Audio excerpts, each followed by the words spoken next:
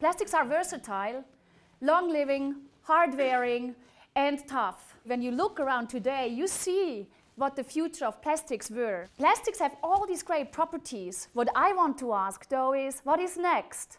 Can we turn these plastics into ultra-smart materials? We already see their potential. Look at this sailing boat. They use plastics to produce sails that are ultra-tough and ultra-strong, yet ultra-light. We can use plastics to conduct electricity for the future in plastic electronics and bioelectronics. Though it's not about only individual plastics, even a bottle like that combines many plastics into layers. By layers, we can produce and design new materials with specific functions, smart plastic with new properties. So what could we do with such new plastics? What if we had a plastic that can control the flow of light?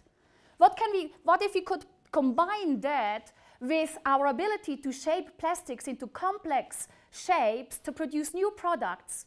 That's the challenge that motivates me in my lab at Imperial College London. The potential is enormous. Imagine a computer with a plastic chip that processes light and not electricity. Such a chip could be of low cost and could use less resources to be produced. We could combine these plastic chips for entirely new things. But how can we get and build such a plastic-like computer? We need new versatile materials platforms. We need to bend light as this prism, and plastics are not very good at that. How can we produce a plastic that can control the flow of light?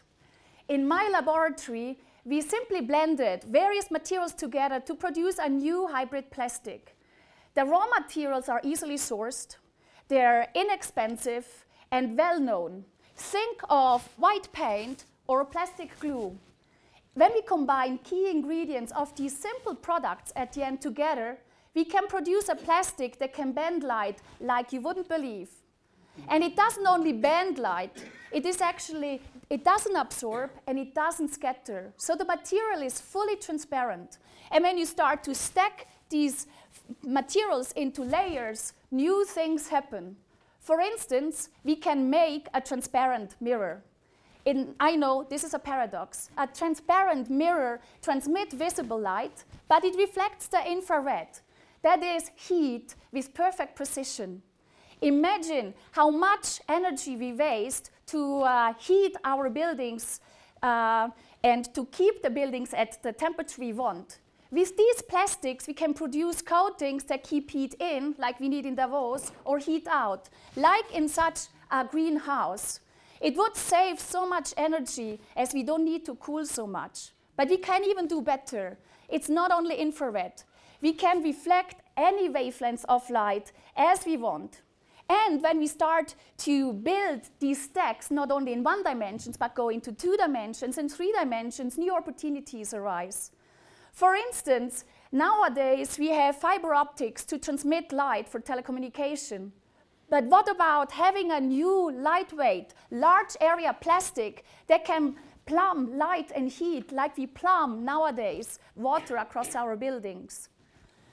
2015 was a great year for light computing. But to produce such a light-based chip, we need new processes that can scale up. With molecular hybrids, we can mix and match and tune the properties of our plastics, but even with other materials, and still get materials that can easily be processed.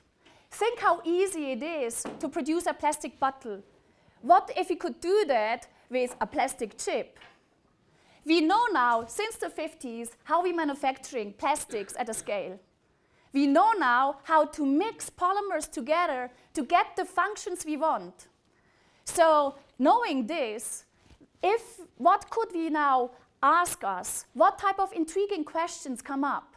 If we could do a plastic chip, what else could we do for architecture, medicine, agriculture? Clearly, we can see a future where we can further exploit material science to design a new generation of smart plastics. However, my question is, how can we safeguard our raw materials to produce those plastics? Thank you.